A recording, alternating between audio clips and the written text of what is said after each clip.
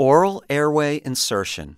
Place an oral airway in an unconscious patient who has no gag reflex. If possible, use a tongue blade to depress and displace the tongue away from the roof of the mouth.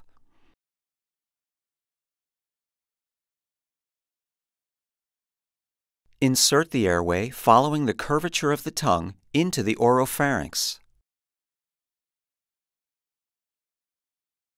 An alternate approach is to insert the airway upside down. As the tip of the airway reaches the posterior wall of the pharynx, rotate the airway 180 degrees into the proper position.